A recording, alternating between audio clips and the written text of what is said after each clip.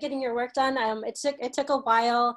I had a long list of names. I went through everything multiple times, and then eventually had to kind of narrow everything down. So we have a top person after much deliberation, but a couple other people I also wanted to call out quick, that were in the top list at the very end. So I'm just going to go through those, and then I'll announce the final person. Let's see, I think the best way to do this will be to share my screen, and then I can show the work on Instagram. Does that sound good, Jim? Okay. So I just have to pull up my list here. Hold on a second. Please forgive me if I say your name wrong. Please feel free to correct me also. Okay. So again, obviously I'm getting a very outside glimpse of your work through a probably unexpected medium. So it's a testament to how your work is coming across even on this small screen space that it's speaking so well, despite the circumstances. So first I wanted to call out, oops, I'm gonna share my screen, 1 second. Okay. There it is. I wanted to call out Nicole Gutierrez. I hope I pronounced your name right. I thought your project was just so interesting and conceptual and clever. The way I don't even understand. I'm not sure what the assignment was exactly, but from the outside, seeing your assembled collages here, and then the way you really kind of turned it into this very interactive, almost performative commentary on visual language and kind of visual criticism, I thought was so interesting, especially how you kind of reanimated John Berger on Instagram, and you're really kind of bringing his critical perspective to life in a really contemporary context. Thought that was so interesting. So congratulations, Nicole. She's not here, Frances. Oh, I'm sorry. Okay, I'll tell her. She's in my class. I'll tell her. Oh, yeah. Is that Christina? Yes. Yes. Oh, good. Okay, great. I hope. Oh, we're recording, so will be passed on. Wonderful. Yes. Wonderful work. Okay, next up, I wanted to call out Kat Quinoni. I hope I'm also saying your name right. If you're here, Jim had explained a little bit to me about this project, but I got to watch the whole video, and I thought it was just so wonderful and playful how you interacted with the pages, and you made it was so much about the process as well as the end product. I thought the drawings at the end were really interesting, but just the way you made a whole performance piece out of the drawing assignment was just like wonderful and delightful to see. So congratulations, Kat. Thank you.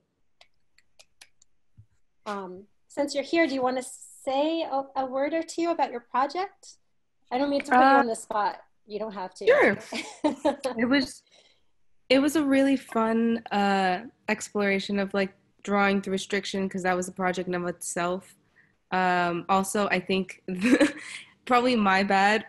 I think I forgot to put an S in my own last name. It's Quinones. Oh, okay. That's hilarious on me. But the art project in and of itself was really fun to explore, trying to make art while physically restraining myself in some way. And it just so happened to coincide really, really well with an idea that I had with basically making it about my friend leaving Hofstra for something bigger and better than he could get here at the time. And basically I got to mix him outgrowing us with the idea that I can't make the same drawing as I get taller. It was also just really funny because I'm very short, so it was fun to try and get taller and taller, and make that the irony of it as well. But yeah. Oh, that's great. I can relate. I'm also pretty short. Great. That's great to hear that extra kind of context and background to you around the project. It was just, yeah, I think that turning the process into part of the artwork was such a nice, interesting way to approach it.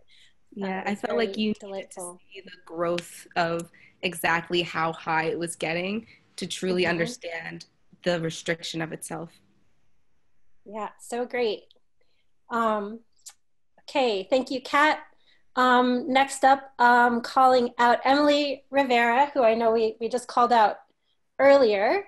Um, I thought your photography was just so beautiful and really captured some lovely intimate moments. I'm speaking from the outside, don't know a lot about, you know, the assignment or your project at large, but just really got a sense of this sort of intimate family experience. Just really beautiful compositions, really nice craft and technique. And thought they really, really stood out in all of those ways. I love this picture at the end with all the bubbles and just people on their phones and this kind of the open car trunk piece. I just thought they were really well done. So congratulations, Emily. Thank you so much. Yeah. Do you want to say a word or two? Again, you don't have to, not to put you on the spot. I don't know. I feel like this, like, because all these I took during quarantine for my projects with Professor Ray. This is mostly for the final project, and we were discussing portraits. So I tried kind of being like a fly on the wall and like followed my family around and just hiding behind things and trying to capture everyday life while we're trying to get through quarantine. So that was the inspiration behind that. Thank you. Lovely. Yeah, you really get a sense of some kind of narrative and yeah, just beautiful lighting. Really nice. All right, congratulations, Emily. Next up, almost at the end, I wanted to call out Jillian Lamana. Jillian, are you here? Hi, I'm here. Oh, good. I thought your project was so great. I love your painting technique and style. One thing that was really nice about looking through your work in this sort of constricted medium is seeing how much of a body of work it is and how everything feels very much of a piece. You know, even though you have all these different projects, getting to see them all kind of individually in the slides and then together at the end. And the way you're using the found objects in this really like abstract way, the sort of relationship between the paint marks and the objects and these little glimpses of kind of, you know, contemporary advertising language, the way you're juxtaposing all of those things together in these compositions, I just thought was so engaging. And I really want to see these in person and look at them more closely, see them bigger. And yeah, I just thought you did some really great work with this. Thank you. I really appreciate it. Thank you. Do you have a couple words? I mean, this was a different project for me. Most of my work, I mostly work in just like regular paintings, but this was a really fun series I got to do. Thanks to Professor Lee, who assigned us, you know, this random project. We were like, oh, make 14 collages by like 2 days from now. And I was like, oh, okay, I guess I can do that. So I guess once I started making them, I just liked making them so much that I just made a whole bunch of them and turned into a whole show. Yeah, they're great. There's the colors, the composition, the materials, the objects, the way the paintings just feel like very, the compositions work really well the way you photograph them, but they're also sort of very loose and expressive. Yeah, really nice, really lovely. Thank you. So yes, congrats, Jillian.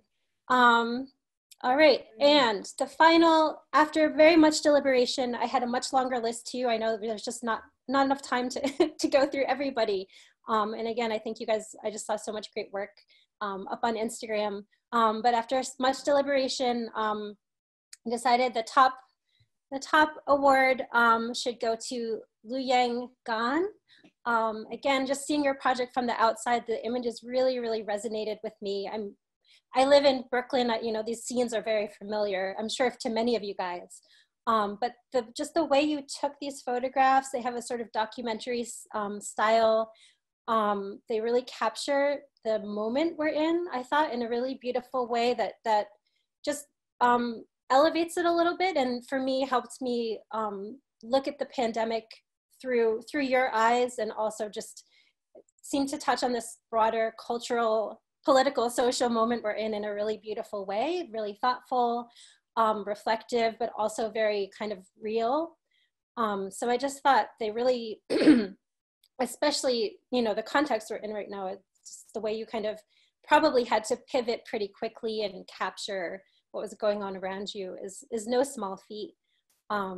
So I thought they were really wonderful, the way you've captured these sort of very, very kind of real scenes, and, you know, all the details of our lives right now, and let them kind of come through in the photographs.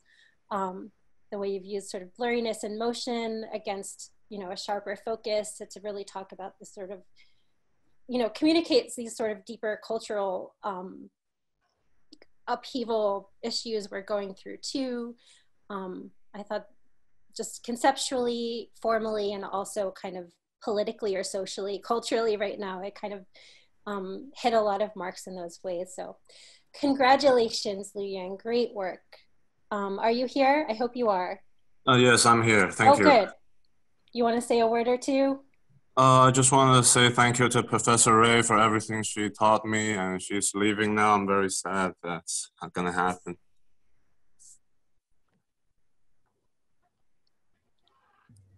Is Professor Ray here? Hi, Mike. Congratulations. I'm very, very proud of you. Sorry, I'm getting a little foot-clipped. He's an incredible student. I've had him over and over again, and this work is superb. He pushes himself. He was really hard on himself when the pandemic started in terms of sorry if I'm jumping in, but he was negotiating his own personal safety and the compulsion to follow his inspiration, particularly of the Magnum photographers, which I then took that from him and turned it into one of our assignments. So thank you, Mike, for, you know, adding to our curriculum once we were working online. But I also want to point out that I can be a little bit of a micromanager with my students and their edits. And I gave Mike some feedback about what to post, but I like that the fourth image is he pulled out of his work and put it in. That was not something I mentioned, and I always like that they don't listen to me completely, and they, you know, you have to rely on your instincts, and, you know, Mike knows what is great photography, and I'm just super excited for him and everything he's gonna do. So anyway, it's been a pleasure having him many times over. Nice job, Mike. Yeah, congratulations. I love this image. I thought it was very powerful. Thank you again. Yeah. All right. Frances, can I jump in here real quick? Yes. Shall I stop? I'll stop my screen share. Oh, no, you could just stay with it. Okay. I just really wanted to jump in here for a moment because you'd said something just a second ago about capturing a moment when you were introducing this. And I think that was just fantastic because, you know, I think that is, you know, what not only this book is about, but the whole semester has been about that, but not even that. It's just the way Hofstra seems to be oriented and the thinking behind our institution in our area in particular. I was remiss. I missed an award that I was supposed to give out, but I think it's a great transition here because it's this idea, like you're just talking about the thinking behind the culture that Lu Yang is dealing with, and we're all dealing with, and wherever we're living right now, and however we're thinking about it. But we're also we're researching our areas. We're thinking about how we're dealing with and coping with things. So it's always about research and design in the fine arts. And I think that is something that we have to always remember, especially, you know, in a time like this. The liberal arts, I mean, research and design is so interwoven. And so I want to point out that we have a design and research award, and that this year that research and design award goes to Eliza Mosman. So Eliza, are you around to accept your design and research award? Hello, I am around. Hi, do you have anything to say about, what do you think about what's going on in your world right now? What are you thinking about? I mean, I am like so incredibly fortunate to be in the position that I'm in because my family is very safe and happy and healthy, and I'm very safe and happy and healthy. So like that has just given me an opportunity to really delve into design and understanding what makes design design. And I'm very grateful for Professor Klinkostine and Professor Gabriele and Janelle who just helped me so much. So thank you so much. Woohoo, Liza. Thanks. Yay. So Frances, Yeah. I guess that'll be the transition into you. Okay, I'm gonna stop screen sharing for a sec. Pharr. Amazing work, guys, really all of you. There were so many other beautiful paintings, sculptures, photographs, drawings, and techniques. And like when I got to hear some of the stories from Jim too, I was just so moved by how some of the like constraints you guys found yourself in pushed you to find new ways to draw and make stuff in really wonderful, interesting ways. So that was so great to see. And I think that's such a strength that we have despite how hard and uncertain things are right now. And it's so encouraging and inspiring to see that, like you guys finding ways to respond to all this stuff. Okay. So, Jim, how much time do we have? I just want to be cognizant of You want to go 15 minutes? Yeah. I'll speed through. I have presentation I mean, you can go of work, but I don't want to pressure you too much. Yeah, well, I don't want to also keep everyone on the screen for too long, so I'm open to like speeding it up, and I might skip through a couple of things. So please, if you want me to slow down, let me know, huh? Do you want any reaction of it, or you just want to wait for questions at the end? Oh, yes, questions during, if anyone wants to ask a question while I'm going through, just unmute yourselves and speak up, absolutely, or tell me to slow down, or tell me to speed up. All right, fantastic. Okay, let's see, let me just get my thing up here. Okay, yeah, I might skip over a project or two just so we don't go too long. So bear with me. Okay, can you guys see this black Looks dynamite. Frances Pharr presentation? And if I do this, can you still see it? Yep. Full screen? Awesome. Okay, great. Yeah. Hi, everybody. I'll just introduce myself a little bit more. Thank you so much for being here. Thank you for this opportunity, Jim. Thank you for letting me be part of your ceremonious final end of year celebrations. Hello, my name is Frances Pharr. I'm gonna just talk about myself really quick, show you guys some work that I've done in the past, and please, if you have questions, totally unmute yourself, interrupt me, we'll make it casual. You don't have to wait until the end. Especially this format can drag on, I know, if one person's doing all the talking, so please interrupt me. I'm happy to yeah, have that happen. Okay, so very quickly, a little background. I mentioned I'm a graphic designer. I went to school at Pratt and got an MFA. I had Tom Klinkostine about 10 years ago when I was a student there. I am a twin. I was born in Englewood, New Jersey in 1980, which makes me only 20 years old. Here's some pictures of me with my twin. We've always been very identical. This is an accidental time. We're not seeing that one, Frances. Oh, you don't see it? Oh no. Can you see this? Your slides aren't moving. Oh, you know what it is? I think it's because page. it's a full screen. Yeah, it doesn't work on full screen. Okay, hold on a sec. Sorry about that, guys. Okay. Let me do something a little different. I didn't mean to interrupt, but oh, please. I would hate it if I went through the whole thing that way. Okay, I'm gonna try it again. Let's see. Frances, can I just interrupt for one second while you're getting set up there? I just want to say thank you to Dean Rifkin for joining us. He joined us by text a few minutes ago. He may or may not be here still, but I just want to say thank you to Dean Rifkin for all your support. Yay! Okay, Frances, go ahead. Okay, thanks, Tom. Can you see this now? Slides changing? It says hi. Yeah. Hi, and now it says about me. Yeah. Good, okay, great. Sorry about that. Thanks for letting me know. So I'm a twin. I was born in Englewood, New Jersey.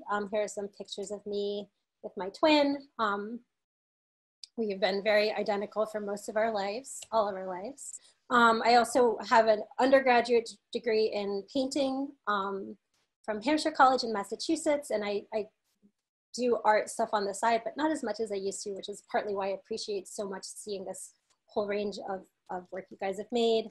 I'm now a designer. I've been a designer for about 10 years. Again, I went to Pratt. I had Tom as a teacher.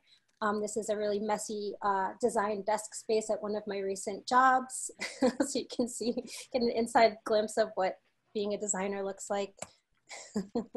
I also teach. I've been teaching for about 5 years. I've been a lecturer, guest critic, and teacher at a couple different institutions. Pratt pretty consistently. I've also started teaching at RISD a year ago. Been some other places too. I really enjoy teaching.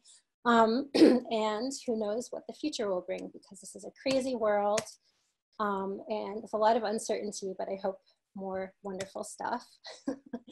I wanted to talk really briefly about design also, since I know not all of you are designers. I mean, some of you are studying to be designers, but just to introduce a little bit, you know, some ideas about design. So I gravitated to design after my undergraduate degree because it was so multidisciplinary, and I really didn't want to have to decide, make a choice to study only photography or only painting, or, you know, it always felt too restrictive.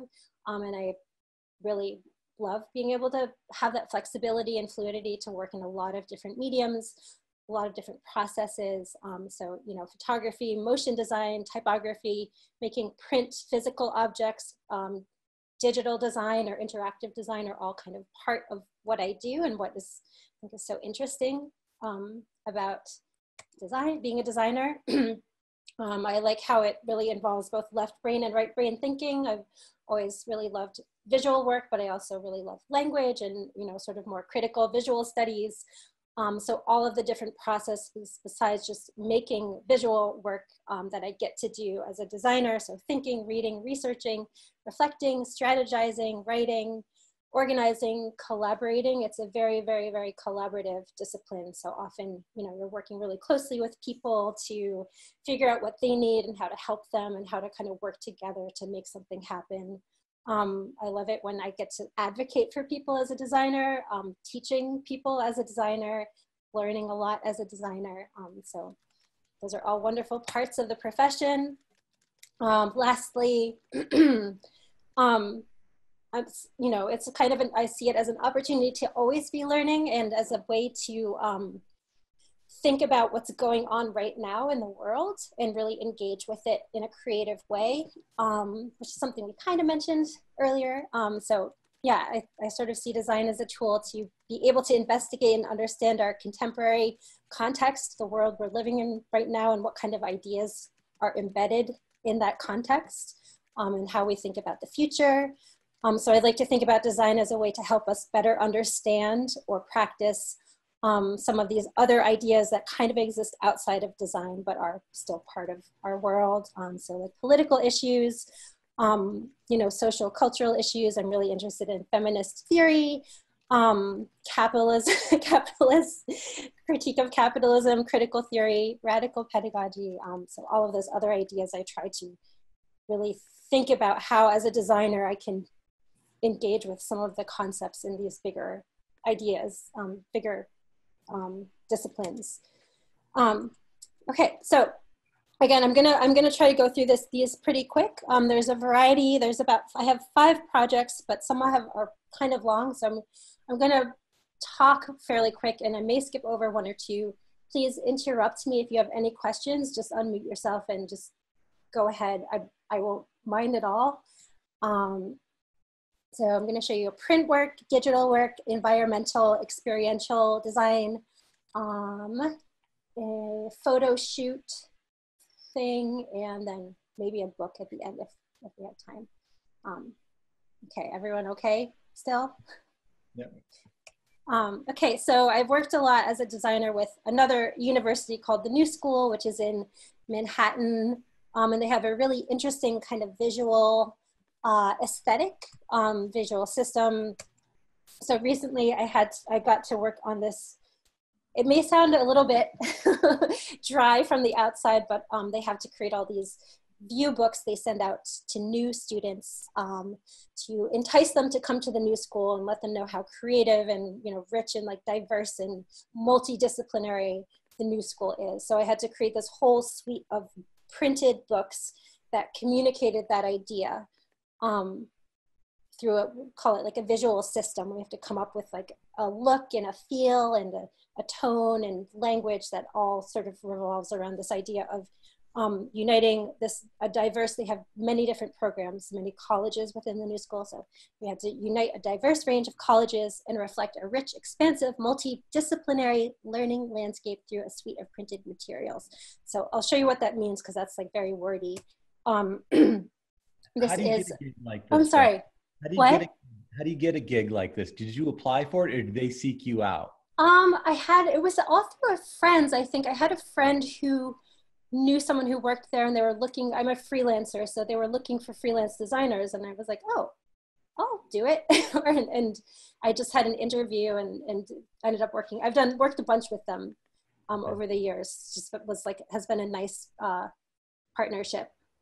But yeah, they're a great institution. So we created this whole system. They have a kind of unique, we call it like a visual identity. You can see this typeface in the upper right corner is kind of stretched out horizontally and a little bit wonky. They have the 3 different widths for each letter of the alphabet, and they populate randomly in a word. So you get this kind of unconventional, slightly weird looking letters that we use a lot. They have a very restricted color palette that we had to stick to. We could only use red, white, black, and silver.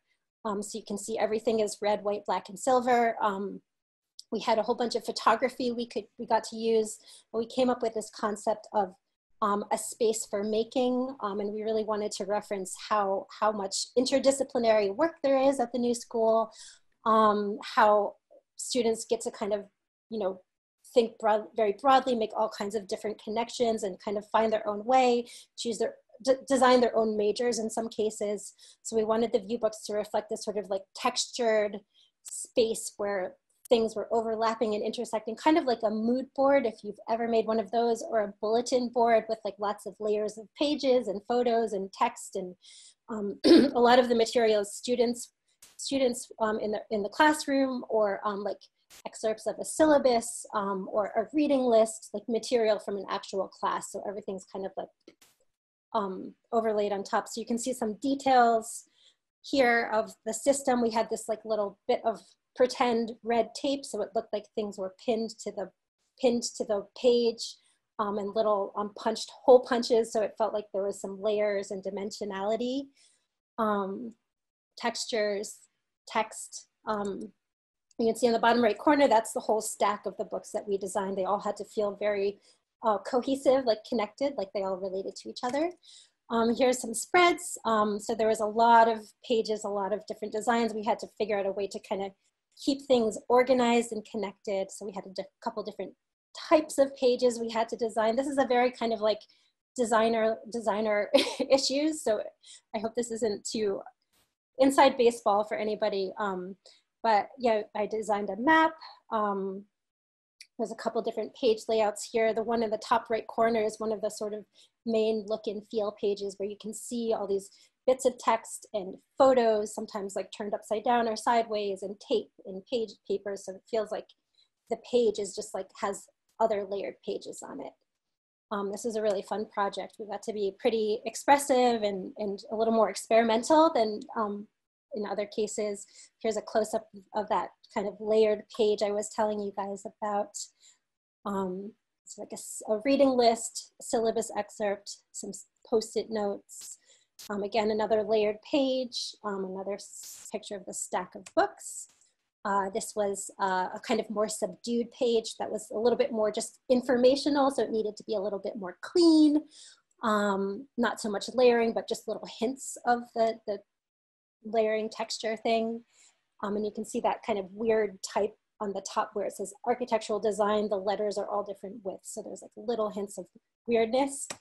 The map again, took a long time to do, and it kept changing, which made it more fun. Yeah, okay, so that's first project, print project. Again, very collaborative, a nice chance to, you know, find a way to be expressive within a fairly constrained system, constrained color palette, constrained format, constrained messaging, but really trying to push against the system and find ways to do something new, that felt new. This is a web project. I'm just going to go through quick. Again, this was for the same client, the new school. It was focused around asking really big, profound questions. It was to promote their graduate programs. So we mostly were trying to think about what does it look like or feel like to ask a profound question? What should that look like visually? How can we like communicate the sort of gravity and power of asking big questions? So we came up with this little animation system for this idea of how a question can really transform everything or shift the way you see the world. So you can see on the left, these are the frames on the top left corner. A question appears and then the question mark comes on, and it animates from black to white, and then you get the messaging about the new school. But so this was a really fun project where we just kind of got to play with this animation, and I'll show you. There's a quick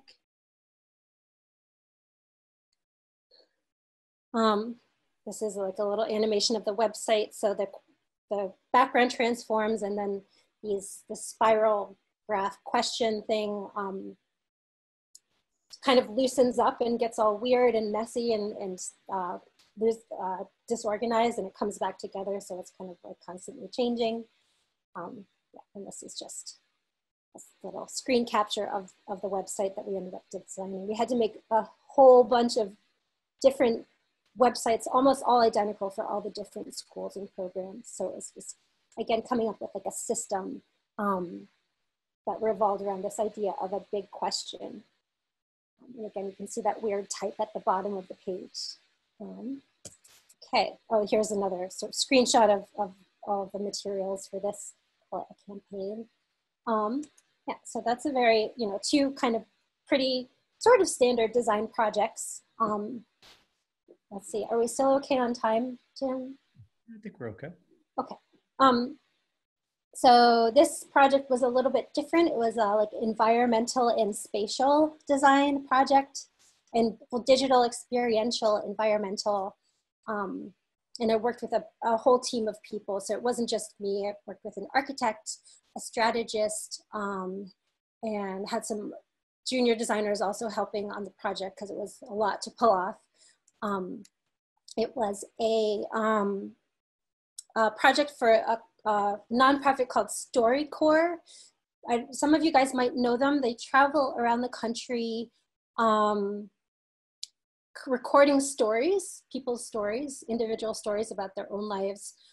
They have an Airstream, they originally just would travel around in an Airstream trailer, which they transformed into a recording booth, and they would invite people when they rolled up to your town. They would make an announcement, and people would could come in and record their stories, and they go into this big kind of national archive. So this project was to promote, it's a little complicated. They had just created an app that won a big prize. So we had to create this whole sort of interactive experience that was ultimately about promoting this new app for recording stories. And it was at a TED conference. Some of you guys might have heard of TED conferences. So we had to create this whole experience kind of as a, you know, drumming up excitement for the app and what you could do with the app. And so the whole project revolved around this idea of listening and how to get how to get people to slow down, stop, and really like engage with stories or listen to stories in a new way.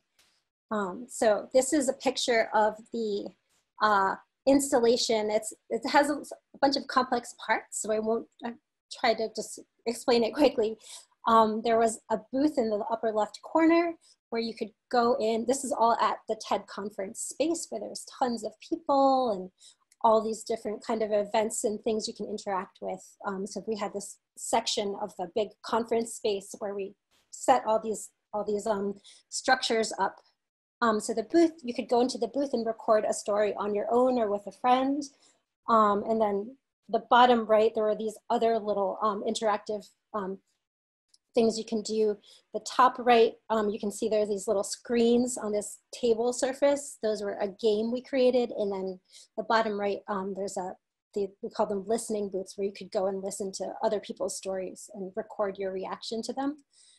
So this is another view of the space. You can kind of see a little bit more. This is a little identity system sponsored by Citibank. The booth, and then the table with the games and the other listening booths. Here's a picture of people engaging with one of the first things we built, a booth where you can listen to other people's stories. And you can see people, this woman on the right has her hand in a little box. We created a sort of interactive experience where you can put your hand on a hand sensor while you're listening to a story, and the hand sensor will read your pulse and then at the end spit out a little graphic of how your pulse was changing as you listen to the story. So sort of like a little emotional metric of how you are feeling. So this is a close-up of like the screen and experience. You can see on the top right, the little changing graphic shapes correlate to like how your pulse was changing. So we called it Your Brain on Stories, and we designed all these different screens to kind of walk you through the listening experience. So that was one of the things we made. This is the game table. We created a really quick kind of fun interactive game where you had to guess a name of a story in only 4 icons. So we came up with a list of 100 kind of well-known stories from movies, fairy tales, history, and we tried to reduce them all to sets of 4 icons. And then so you would flip through a bunch of these sets of 4 icons and try to guess as many as you could. Actually, I can't remember what this one is on the right, but the bottom left corner, there's 4 icons: a ship, 2 people, an iceberg, and 1 person. And you can see the little green highlight around the Titanic. So that was one of the stories we created. We tried to reduce to like a really, really simple narrative, perhaps too simple, but. I like that the iceberg kind of looks like a shark fin. It could be, I guess it could be another story about sharks too, yeah. It could be Jaws. Yeah. Yeah, it's not, maybe not the best representative of icebergs. It's great. So this was a really fun, it took a lot of work to figure out how to condense all these stories into 4 icons. It's quite a challenge. Some are easier than others. And then again, this is the booth, the third part where you could go into a booth and listen and have a conversation with somebody and record a story. There's a picture of some people in the booth. Okay, so yeah, that's 3 projects. I'll show one more, and then I think that probably will be good. Okay, so I just wanted to show a whole range of stuff. Print work, digital work, experiential and interactive design. This was a really fun project that I got to work on at an agency I was working at a couple of years ago. For Pantone, I'm sure some of you, at least designers, probably are familiar with Pantone swatches. They kind of like own color. You work with these like color books as a designer, and you have to find the right color to use for a project or to match. You'll have like a brand, a visual system where there's like a very particular shade of green, and you have to make sure that green appears the same most of the time. So they're the ones that provide the formulas to get the colors right that you're working with in design.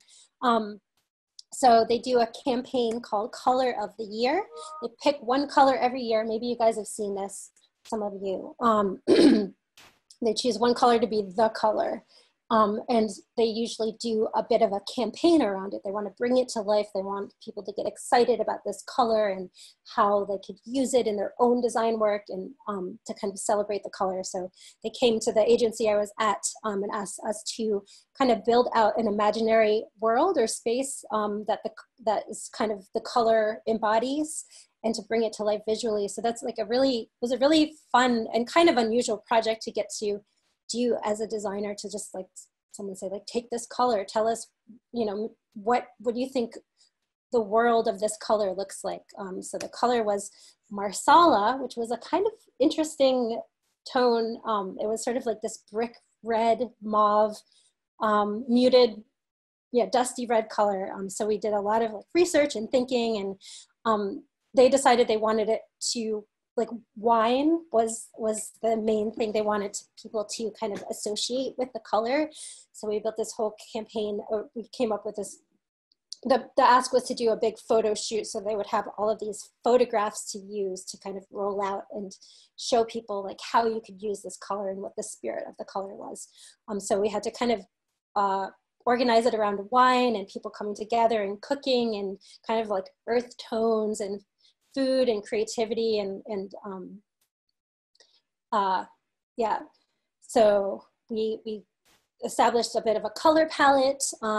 We kind of played around with like how to show wine in a nice way, and then we came up with this whole sort of like backstory, picked models, accumulated a whole bunch of different props, and rented out a brownstone in Brooklyn and had models come in and pose in all these different scenes, and like interact with each other, to kind of show how you could use the color in all these different ways. So you'll notice the colors in the fabric, it's in some of the like the paper, some of the props too, and that was really important to show the color in use in all these different ways, because Pantone often sells color swatches to like fabric manufacturers. So you see a lot of fabric. So this is one of the hero images, showing the wine, highlighting the color. Frances, another one of this. How would this have been seen? Would this have been like a print ad? How would this have been disseminated to the public? That's a great question. We created a website for them where all there was like a campaign website. But then they also they would take these photos and put them in like print ads. They kind of took them and used them in a lot of different ways. Okay. Yep, usually I think mostly print ads, digital campaigns and things. Yeah, basically all sorts of like marketing channels. Instagram, they definitely put them on Instagram. They kind of rolled them out over time and had these like stories that went with them. So this is one of the model shoots. We had like, you know, wine and cake and beautiful velvety fabrics. And the clothing, the nail polish was kind of marsala hued. So we tried to, you know, find as many ways to show marsala without kind of like overkill. But this was a really fun project. A model shot, oops, this is low resolution. Yeah, and that about wraps it up. I have one more project, but let's see. I'll go through really quick. This was actually a project I did a long time ago in school. I thought I should include it at the end because it's not client work. So it's nice to not to see outside of, you know, the client space. This is a project I did in grad school. I was really interested in value systems, and thinking about what value means in a lot of different senses. So I created, the background is this in a bigger installation, so my work is on the table. I created this series of books that all had different amounts of pages. They were all different sizes, and they were kind of looking at natural resources, and the quantity we kind of attach to a natural resource, like whether something exists in limited quantities, something is very scarce, something is very abundant, something is infinite. I was really interested in those words and how they shift how we think about, you know, wealth and how much of something we have. So I created these books. This is the Abundant Water book. It has about 500 pages of just pictures of water with the word abundant kind of interspersed. This is the oil book, limited quantity, a little bit smaller. I think it has like 100 pages, all pages like this with the word limited interspersed throughout them. And this was a gold book. It has only 5 pages. It was very small. So this was a project where kind of design, I got to be a lot more kind of conceptual and explore something more philosophical that I was really interested in. So yeah, that's about it. Thank you so much for listening. Congratulations. I know I was kind of going through fast. Does anyone have any questions? Any questions for Frances? I've got a question, Frances. Yeah. The one thing that I think, I mean, your sense of design is amazing, obviously. I mean, you've got such a great sense of it, but what I notice even more so is maybe how you present it to us as viewers. Like, where did you learn to kind of like put things together so that it's easy to digest? Not only for your clients, but for people like us that are just trying to get information from you. Well, that's really great to hear, because I'm always really worried that it's that it's not easy to digest. So I'm glad that it was from your perspective. Probably from just you have to talk to clients so much about your work a lot as a designer, and it really forces you to figure out how to like strip stuff down to, you know, the main point. And I mean, I know I can be very verbose sometimes, so I'm working on that. But it's just kind of part of the job, especially getting out of school and like realizing like, oh, like my, you know, survival kind of depends on me being able to communicate well about this stuff. You tend to do a lot of presentations as a designer too, visual presentations. So I guess, yeah, it's sort of part of the job in some ways. And teaching is also helpful to, to figure out how to do that. But I'm glad to hear that. That's really positive feedback. I learn way more from my students than they'll ever learn from me. So that's probably a lot of times where we get it. Yeah. Good. Yeah, definitely.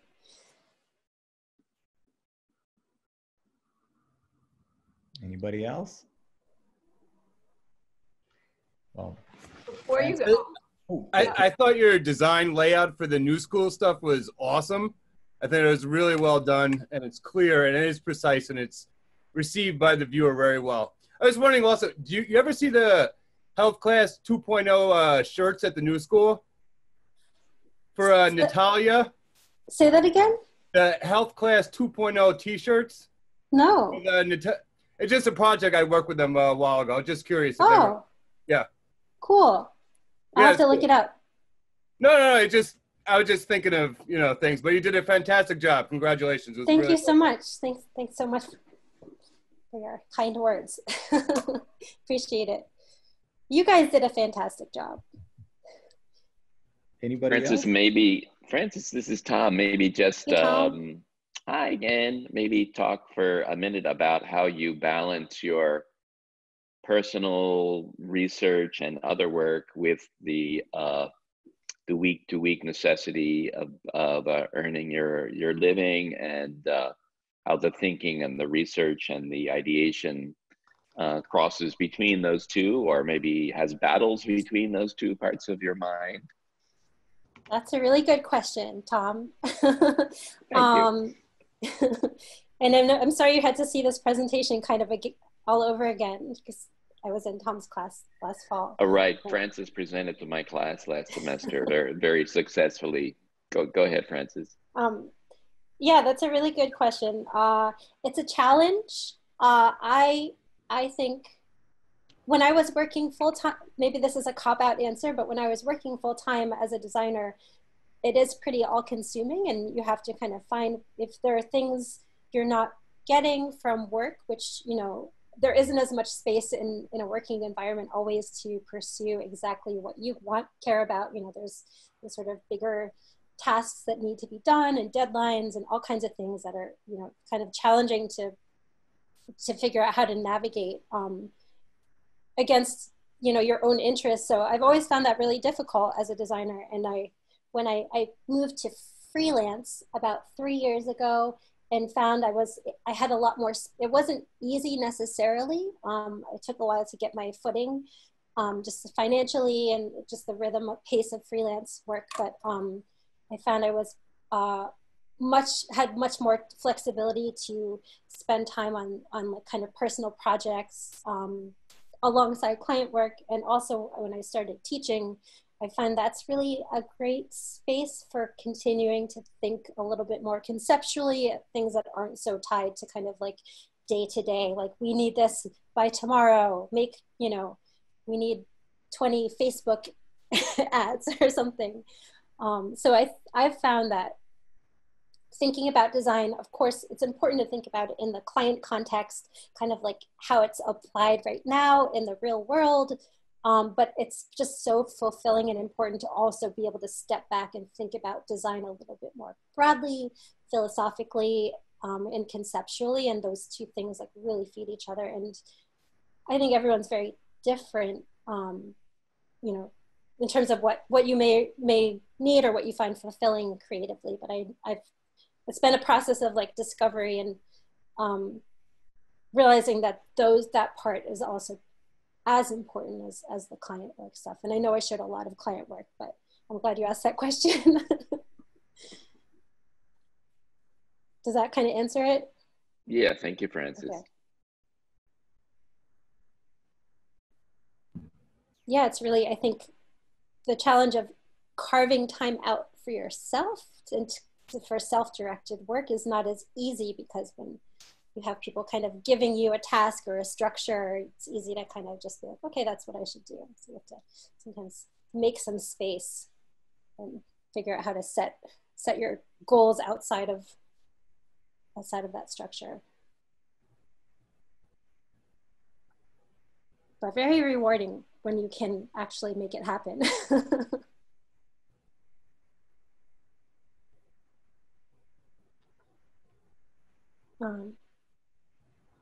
Any other questions?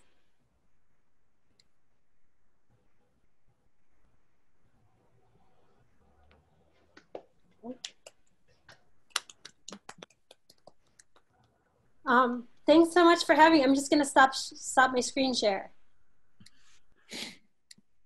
Well, thank you so much for listening and having me. I really appreciate, you inviting me. We appreciate you. This is fantastic. You know, we're just winging it, obviously, here today. But Aren't we all?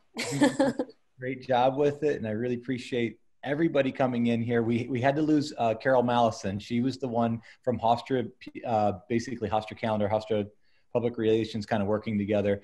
She had to leave, so we're kind of on it. We could just go run amok now, I guess. We could really tear it up. So, Frances, anything you'd want to have parting words for us? I just want to say I'm so impressed with how you guys pulled this all together, and I know it happened pretty quickly. And I mean, I was talking to Jim before everything went down, and it was like a very quick pivot. And it just seems like you guys you work so well together, and just have produced such a wonderful like collection of work. And I'm just very impressed. And congratulations. And also, it's really encouraging to see how such a great response to this crisis. And it's like, again, very encouraging to, I don't know, just think about, I know not all of you are graduating, but those of you guys going out into the world, I really commend you for dealing with everything right now in such a wonderful, successful way. It's a really good sign. Great. Okay, everybody. I guess. Could I just? Yeah. I just wanted to, because I didn't say it before, but I just wanted to say a proper, 15-second goodbye. And for the last 25 years, I've really had the honor of working with some extraordinary people. And I wanted to thank in particular members of the photography program, Susanna Ray and Margie Pilar and Mike Zweibel, great teachers, all who contributed above and beyond. And lastly, and most importantly, I want to thank the dedicated, extraordinary, and truly creative students, because they are the reasons we are here. And so thank you all. I'm leaving Hofstra, but not the West Village, so please keep in touch. And Jim, you did an amazing, I don't know how you did it, really. You did an amazing job. It's a great show. Kudos to you.